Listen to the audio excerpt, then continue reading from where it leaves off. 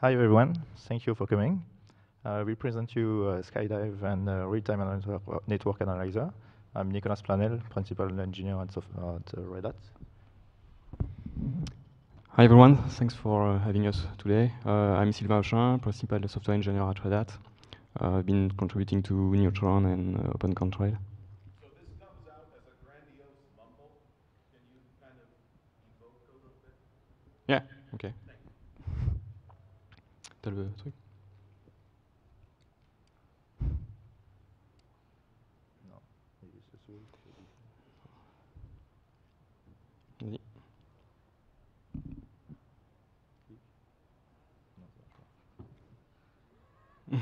So, okay. So about the agenda of this presentation, we will speak about why we started to develop Skydive, what is Skydive, and a bit about the design and the implementation. And then we will finish by a little demonstration, and we will, of course, answer to some questions. So first of all, why we started Skydive?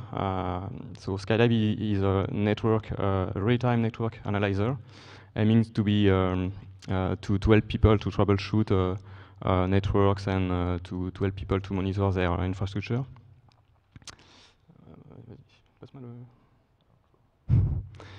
So why we started Skydive? So because the SDN is a complex thing, and troubleshooting, monitoring it is even more complex. It's quite usual to have some issue while looking for network issues like packet drops or some performances issue. It's a bit like finding or trying to find the OpenStack logo in this picture. It could be funny, but it could be also painful. So, and why we have this? Because finally we have a lot of SDN solutions on the market. Some of them are open source and some of them not. There is a different way of implementing the network or a different way of seeing what is a network. And we can have something like a nested implementation or nested deployment, like having a OpenStack Neutron, for example, with a an OpenDelight controller or some others, with a container SDN implementation within it, like Flannel. So it's quite hard to understand exactly how to troubleshoot or how to find an issue. To do that, you have to understand perfectly how the network is working, but also you have to understand perfectly how the SDN solution is implementing the network or is building the infrastructure. So meaning the interfaces and so on. So, and if we look at a bit deeper inside why we have these such issues, it's because we have different point of view of the implementation. Finally, for the SDN solution, we have different implementation in terms of management, meaning configuration, for example. We have the different point of view of what is a network, what is a subnet, what is a virtual router. This is the same thing for the control plane. We have a different way to implement the control plane part. Meaning a different way to use protocols. Like we know that we have a control plane implementation based on OpenFlow, XMPP, BGP. Sometimes we have a mix of them. This is almost the same thing for the data plane. We have some solution based on VLAN, VXLAN, GRE, MPLS, and so on. And same thing for the data path. Finally, we have different way of implementing these kind of things. So it's quite hard to understand exactly how to troubleshoot when we have an issue.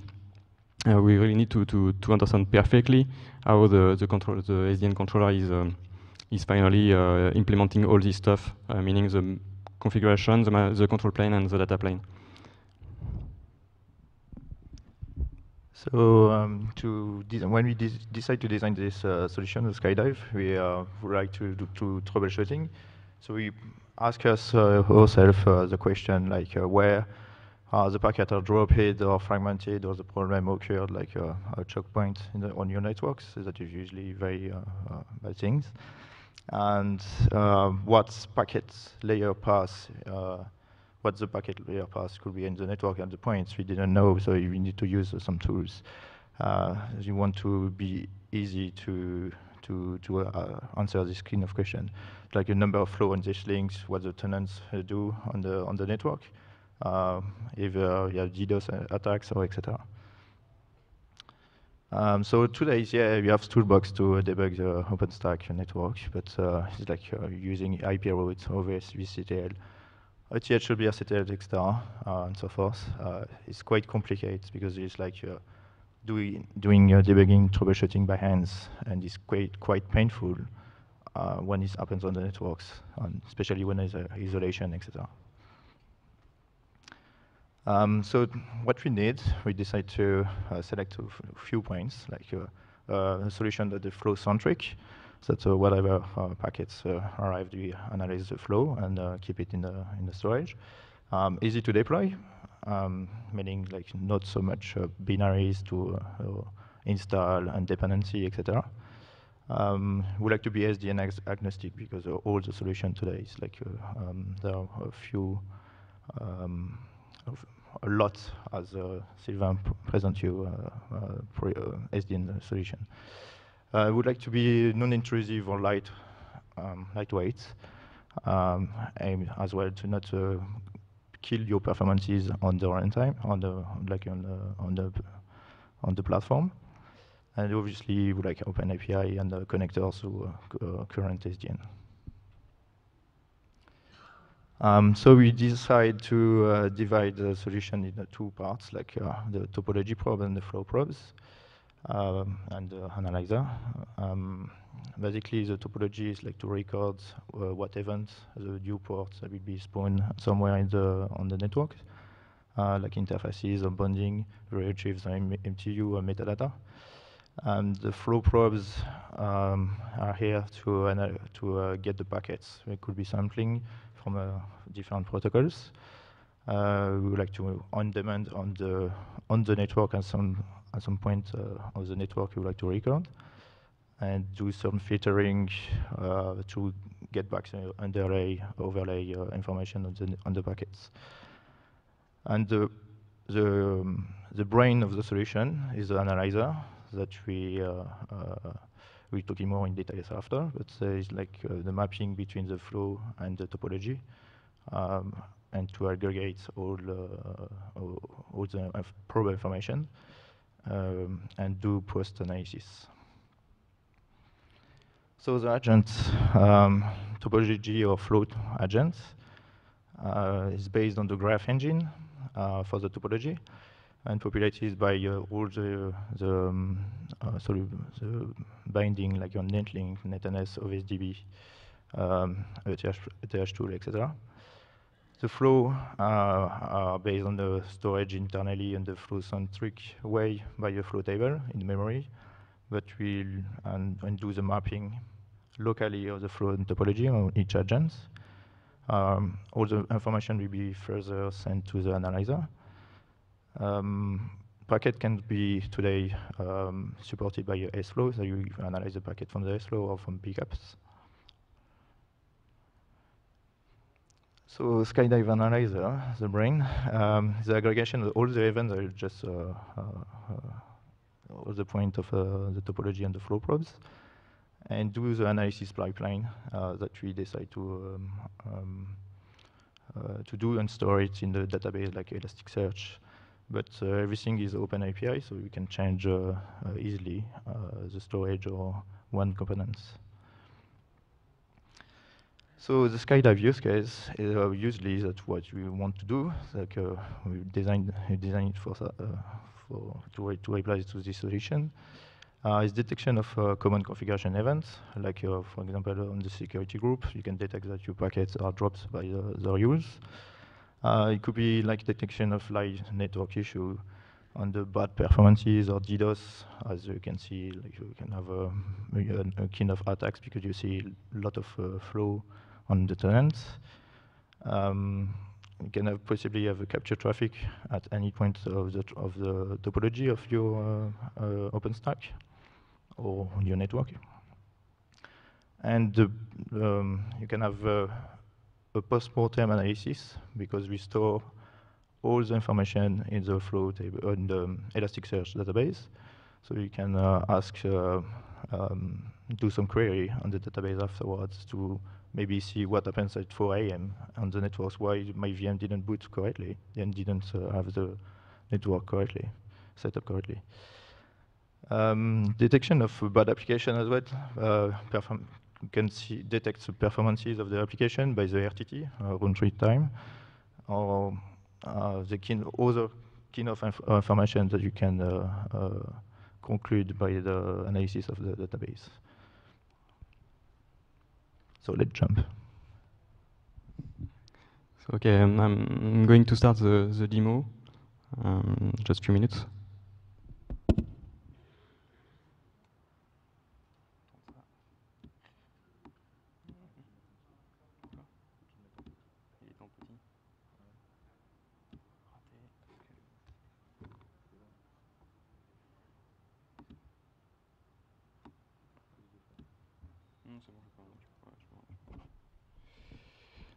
Okay, so for this demo, this is a recorded demo, and we have cut some part to have it a bit shorter.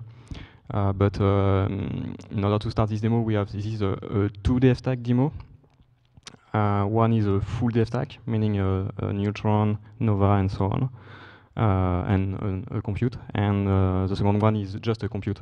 Okay, let's start. So first, in order to have Skydive running with your dev stack, you just have to put 2 lines in your local.conf file. One is to enable the plugin, and the other one is to enable the component of Skydive, so meaning the analyzer or the agent. So we have on the full dev stack the analyzer and the agent, and of course on only the dev stack with the compute node, which is a compute node, we have only the agent. So both are started.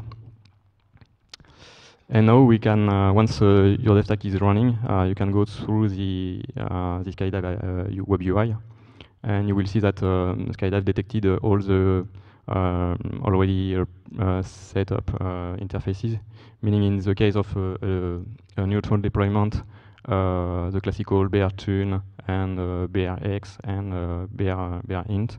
Pointing your mouse over the interfaces that are present, you can have some details on the right, like the MTU and the status of the interface and so on.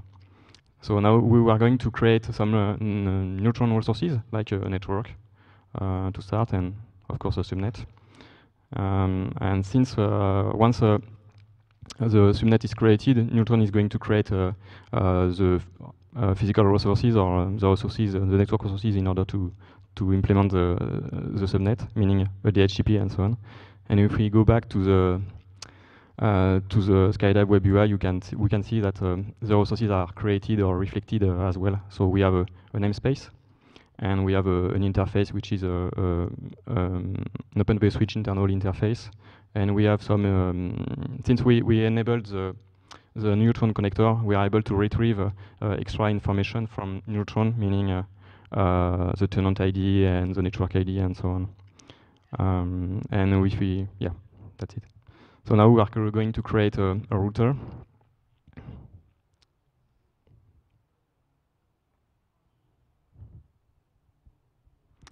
And I think we are going to attach the router just created to the private network we just created before. And once we will have done that, Neutron will going to create the namespace associated to this router, and Skydive detect the change.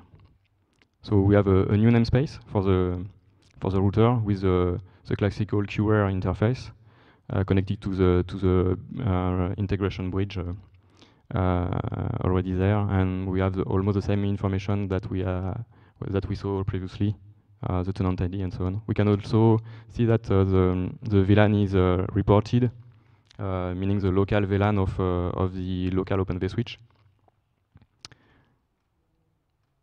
We may want to have a local view, meaning be focused on one specific node, and we can do that by requesting, by browsing the URL of the one specific agent. Yeah. So now we are going to attach the virtual router to the public network, and we should have some normally another interface connected to the BRX bridge, and that's what we have. And as previously, you have all the details on the right, so you can see precisely with a good precision what has been implemented by Neutron.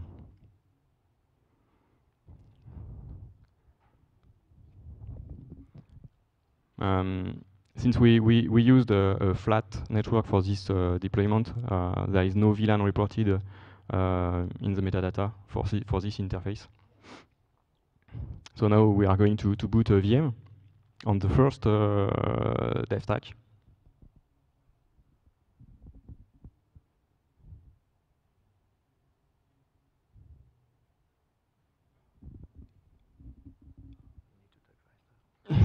Yes, it's a bit long. A bit painful to enter availability. No, this is a subnet.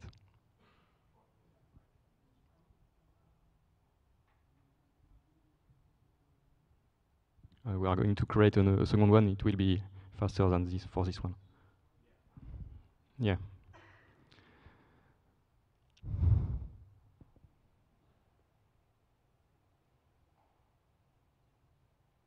Yeah, created.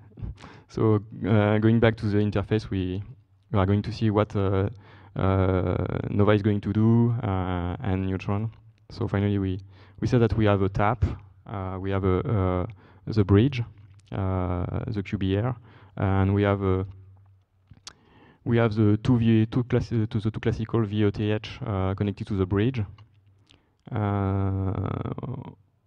One side of the VOTH interface is reported as to be a member of managed by Neutron, just because this is only this interface is associated with Neutron because this is the interface that Neutron see because they have the MAC used by Neutron. And yes, we have the same VLAN for the port, for the OVS port. So now, before starting the second VM, we start a capture on the BR-int bridge on both sides, on the node 1 and on the node 2. And now we are ready to start the second VM.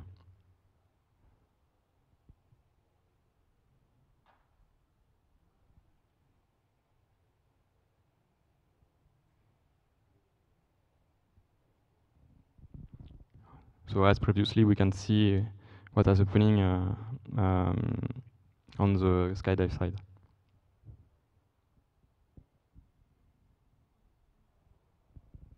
So same thing, we have all the details on the right for the tap, for the bridge, for the VATHs, and for the port, and so on.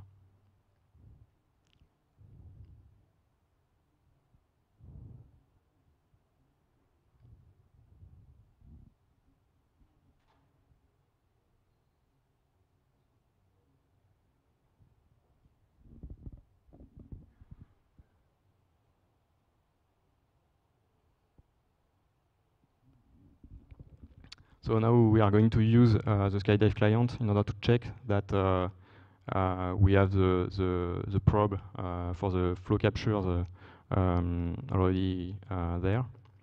So we are just exporting two variables in order to set the credentials. We have a connector to Keystone, so this is the same credential than the Keystone is using.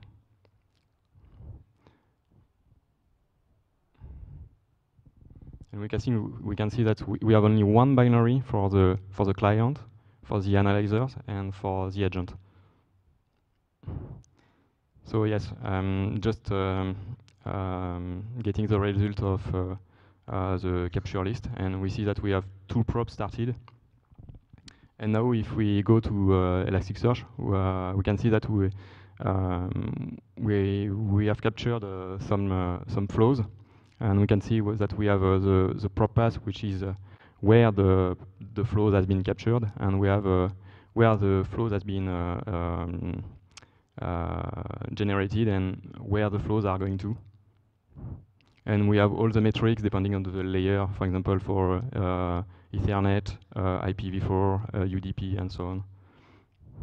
And every time we can see where the packet had been captured. So we have finally, we can see that the first one of some packets has been captured from the node 2 and some others from the node 1. Since we started two probes.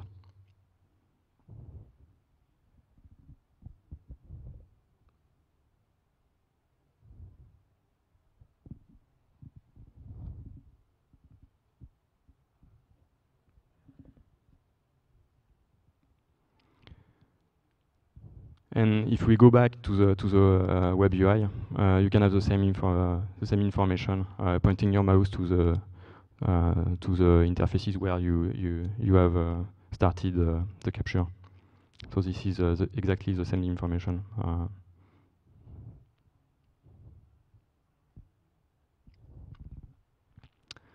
So now, before generating some other traffic, we are going to start another capture, but not on the OVS bridge, but on the bridge, the Linux bridge used by Node 1 to connect the VM. So we are going now. We are connected to one VM, and we are pinging the second one. And after a few seconds, the flow table should have been updated the Elasticsearch database, and we should be able to find our flows on the Elasticsearch database. So we are going to specifically search for ICMP v4 packets, and we can see that we have 3 flows, 2 for the capture for the OVS bridges, and 1 for the captures for the Linux bridge. And as previously, we can see that we have the probe path, so where the packet has been captured. And if we want to have another point of view, we can go through the conversation interface, and we have we can see how the VM are exchanging packets and from where and where the packets are going. We have a connector to Docker, and starting a container to a MySQL container. We can see that we have the container detected as a namespace with a little picto for Docker, and since this is a Docker connector, we have some information coming from Docker, like the image ID and so on. And I think that's it for the demo.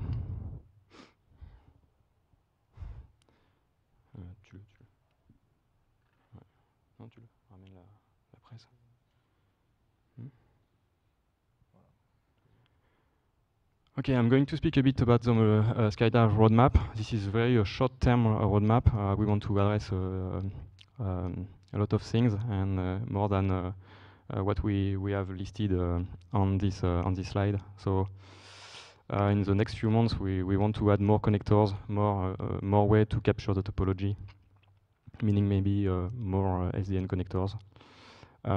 We want to add more way to capture the traffic and more way to filter the traffic. Currently, there is no mechanism to filter the traffic at the agent side, but we want to add this in order to have a lower impact on the performances. Of course, we want to add more protocols on the analysis side. And we want to improve a little bit the security.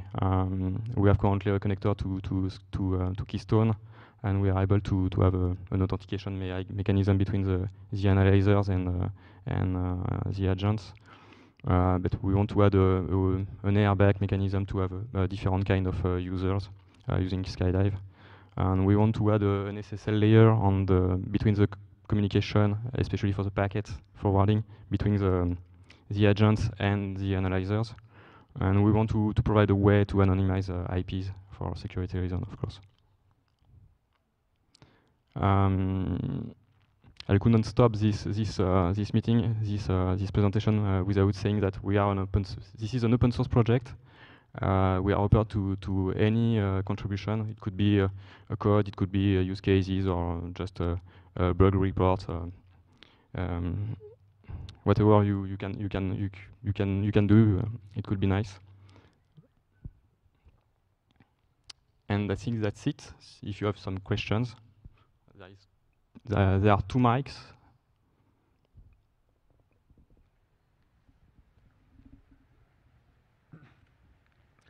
Do you have any plans for on-demand tests? For instance, things like ping, traceroute, or iPerf?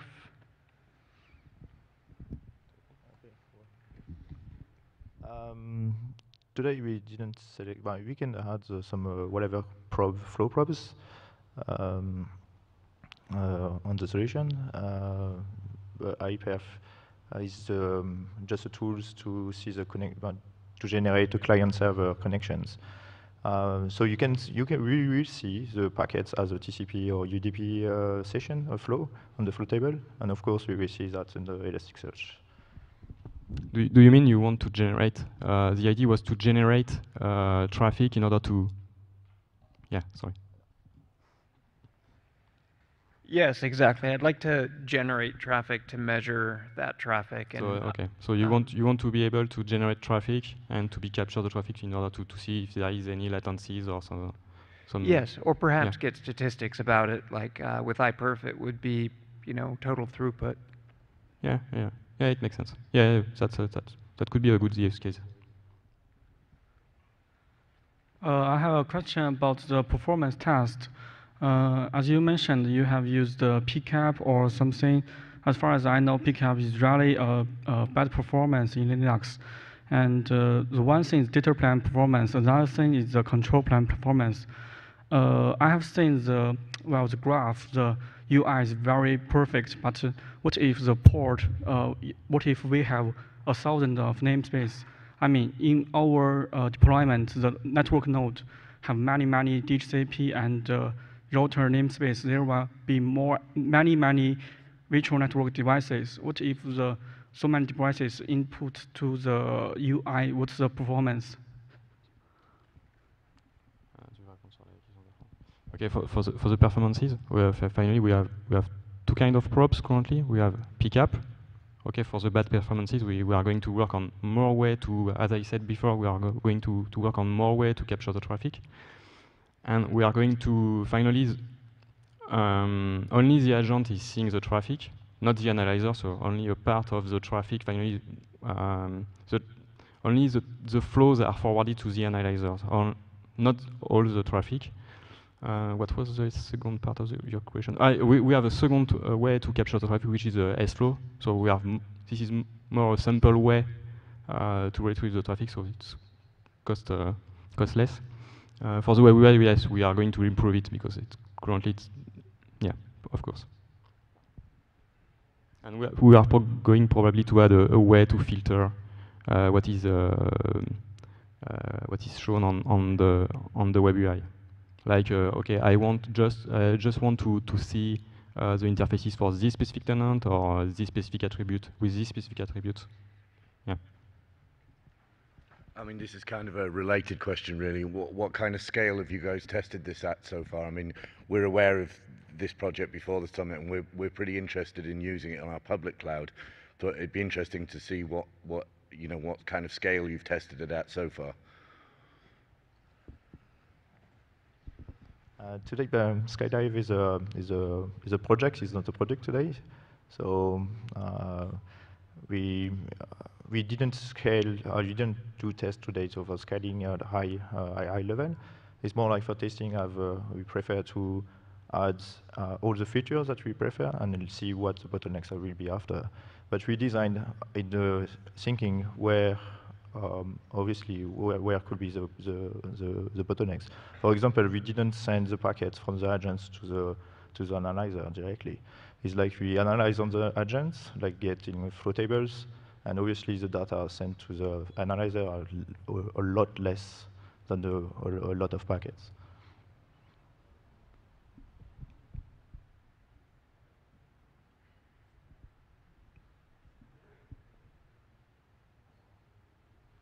Other question? Okay.